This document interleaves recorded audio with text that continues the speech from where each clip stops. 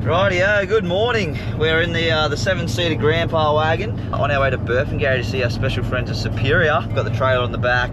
Going to grab a pretty exciting package for the new ute. A fair bit of suspension going under it, so that's what this episode will be about. We've got long arms, Hyperflex arms, got all the sway bars, the chassis bracing, the diff bracing, full Hyperflex kit. Yeah, we're picking it up all today. Show you guys what this good gear's about. You.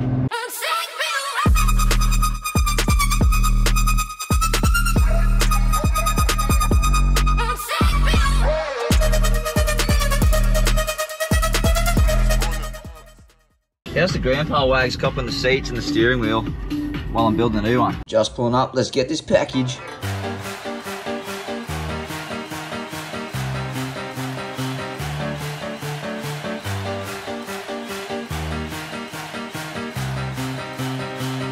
Ready, cheers man. And back to the shop we go. Package secured. On the way back to the workshop, unload the pallet, and then I go away for a month, so I won't be able to touch any of it until I get back, but you'll see it in a second anyways. Right over, all unloaded into the shop, ready to start hooking in. Coils, drag links, your remote resis, literally everything you want in the kit. So within the next month and a half, that'll be going under the ute cap, which you should know about by now. It's going to be epic.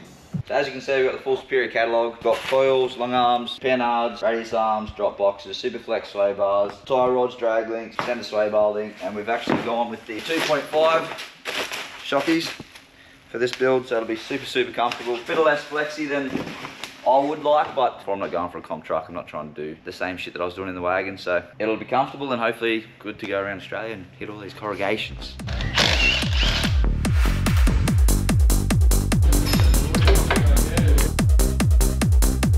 Rubbish pile.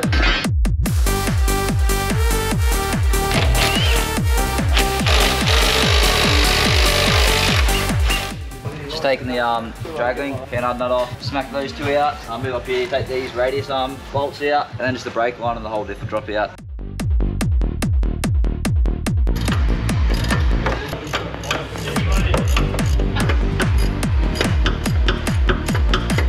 1 hour later. Last radius arm bolts and then the diff come out.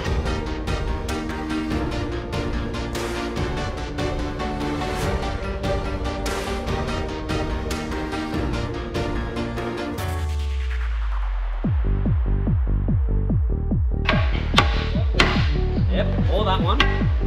Got the double whammy. Oh.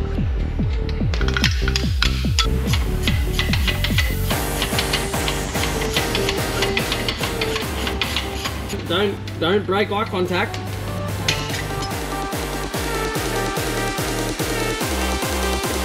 Why don't you just get a gun on that one? He doesn't have a 24mm socket. Oh.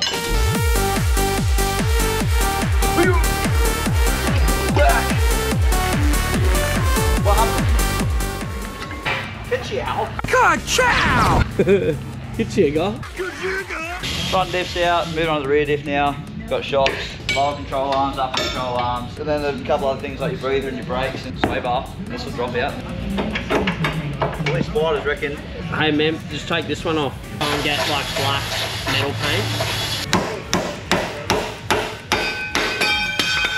What brand are they? Fucking brand new is what they are. Maxi X-Tracks. Okay. Oh, so much. Now I should be able to go up.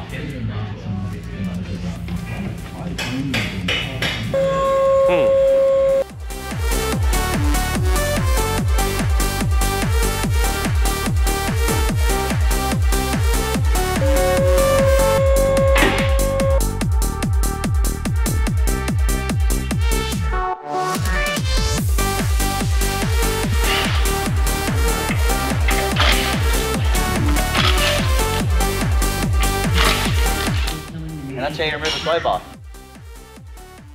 Front and rear diff ready for racing. Hell mad smoke. And then hit third, then just flatten it, it'll just spin and do hell mad smoke. Upper's still got to come out. A couple other little bits and pieces. But what do you reckon? An hour? Yeah, drive shafts are out. No shocks in the front. Not a big job to get your diffs out. Not with a hoist anyway.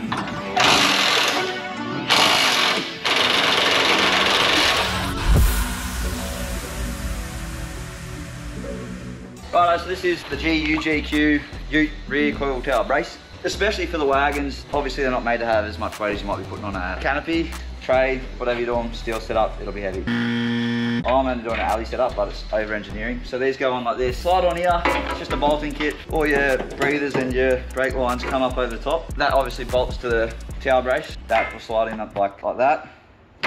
Your lines will run back over that so they don't rub on your metal and wear a hole and leak and have no brakes.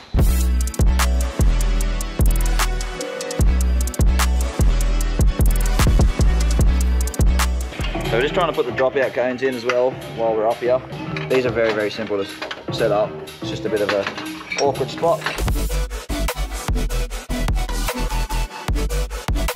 So something we just found out with these coil tower brace kits, these bolts are the wrong way around. You want the bolt head down and the nut on the top. These ones, so it doesn't affect your coil. So we're doing extended bump stops. These bolts are literally famous for snapping, so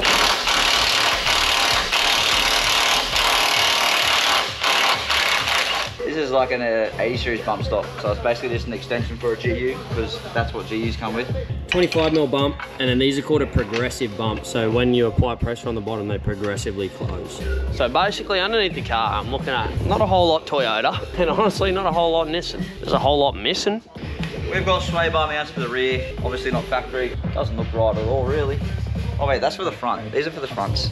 Yep. These are your rear sway bar mounts. They mount up here like this, instead of your factory ones here, because your sway bar is longer for your Superflex sway bars. And it just goes like that. Perfect. So we've found out that these are like locators. So if we put this up here, and then chuck that there, and then that, you can't get the wrong angle, like it has to be bang. And then yeah, that's how you fit these. This is just a quick reminder to clean out under your coil tower pieces. We've got half of bribery right now. Oh my goodness. In my car. This car's never been running in my use, so this is not me. Chocolate pudding for dessert. Percent manners. Righto, so we've installed the superior shock towers and the resi mounts and extended bump stops for the front. Now I'm just fitting up the front sway bar mounts, which as you can see, these are the ones I thought were the rear, but this is where they're supposed to go. Sway bar mount installed for your fronts, and it's time for bedtime. We'll see you tomorrow. The next day. Welcome back to another day. Sad day today. Last night I got a couple bits and pieces in, we'll show you that in a second. We've got Ryan here from Outlaw Customs. He's in to do all my fabricating. So we've got a couple of diff braces and some other stuff. He'll run you through what he's going to do and how he's going to do it, and hopefully we'll get some nice shots of him doing it throughout the day. So basically, superior engineering, front and rear diff bracing, superior long arm kit, so we'll strip all the paint off, get a nice clean slate, we'll do some weld through primer, and that way it doesn't rust out behind it all, and then stitch weld it in a way that obviously it won't warp the diff, and yeah, go from there. Happy days. Let's get into it.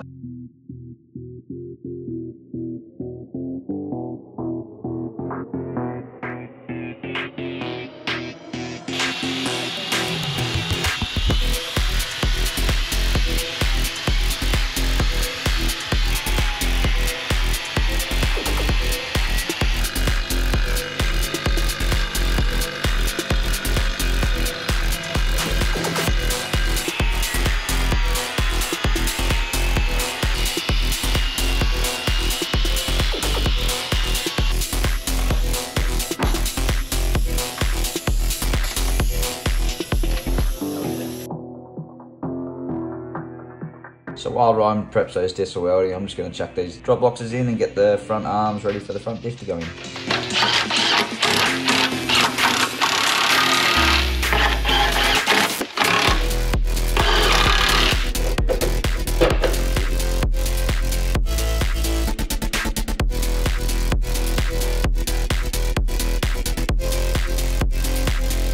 So why do you spray the inside? That's weld through copper primer. Paint on the backside, on your diff where you've removed all your paint. On the backside here, it's all bare steel. By the time you weld it, it's basically heat resistant. It prevents rust and, yep.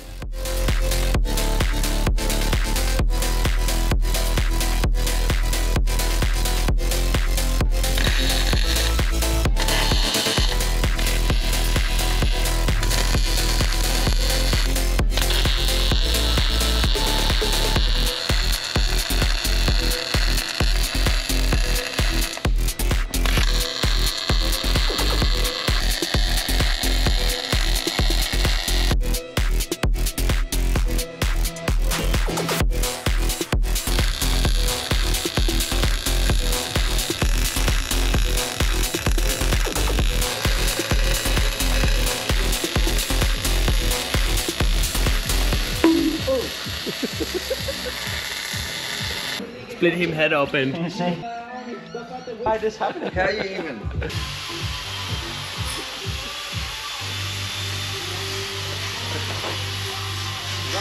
No more walking around, I'm gonna walk around like this.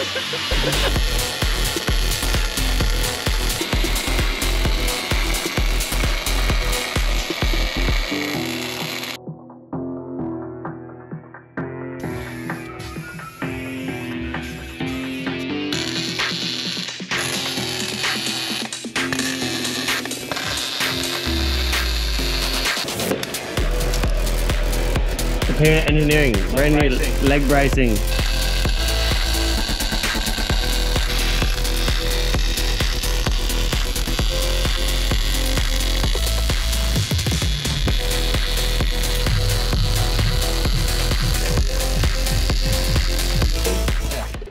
How to weld?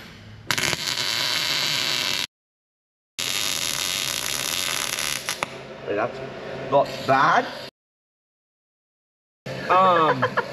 Give it back to the welder man.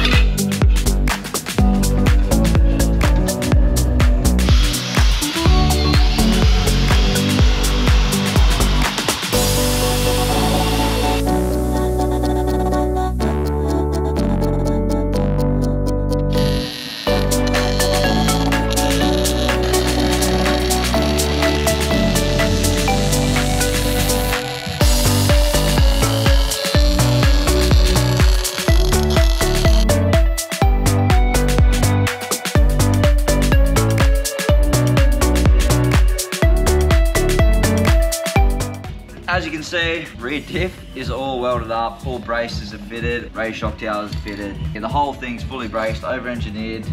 Hopefully never gonna bend it. I'm just gonna give him a quick rust guard, gloss black paint. They will be going to a proper undercoating, rust proofing. Yeah, it'll do the whole undercast. I don't know when that'll be, so it's between now and then. Just so it looks nice, but yeah, it'll all be getting done.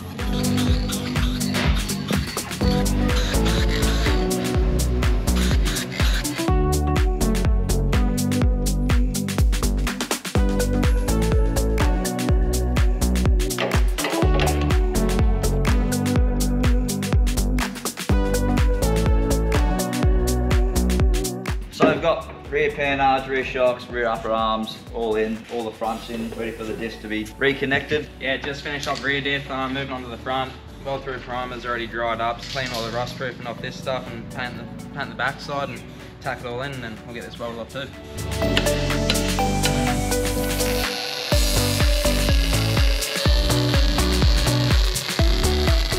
So we missed most of the front diff getting welded up, but it's all the same process as rear diff, which you guys just saw, so that should be sweet. Taking the sub tank out so I can get to these long arm mounts when we draw the new ones in. Make life a whole lot easier and get better welds on, so.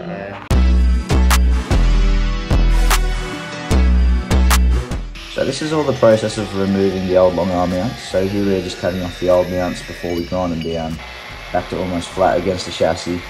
And then we can move the new long arm mounts on and weld them to the new spots. And we can put the new arms in.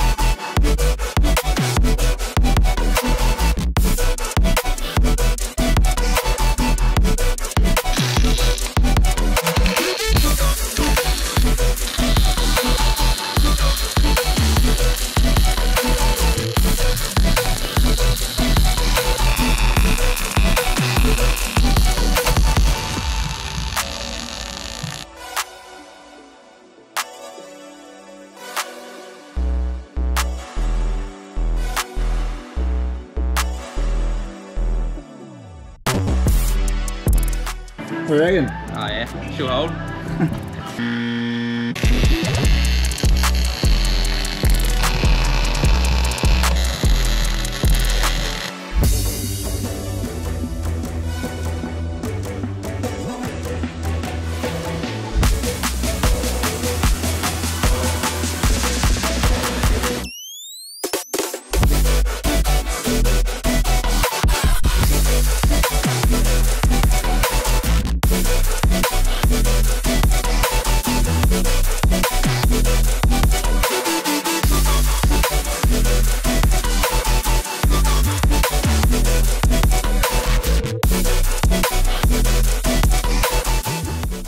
Unfortunately, the GoPro died last night, but we did manage to get the full rear diff under and basically on its own weight. We got all the components back in, and I'll give you a quick run through on next episode, which comes out next week, part 2.